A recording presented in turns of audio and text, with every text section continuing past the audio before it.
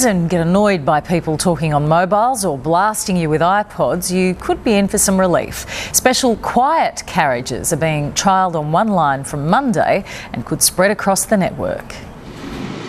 On the Gosford line, they're the quiet riders, the usual train noises. Goes to Central. But from passengers, the sound of silence. They got on the train with their pillow and blanket in the morning and curl up. Its longer journeys mean the Hunter Central Coastline has been chosen for a 3-month trial of quiet carriages.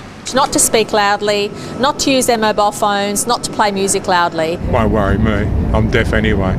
From Monday, you shouldn't hear a thing. It's loud talking, people's music that you can hear. A good book or games of solitaire are okay.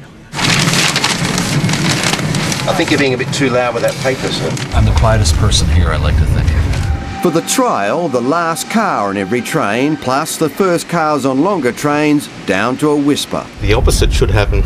Party in the back and the front, and let everyone else enjoy the quiet. There'll be no noise police, just passengers watching out for others being too loud. A bit like I'm being now. If it works, every Sydney train might get a quiet corner. We have a lot to do when it comes to fixing the rail network. No seat, maybe, but how's the serenity? Chris Marr, 7 News. Still to come.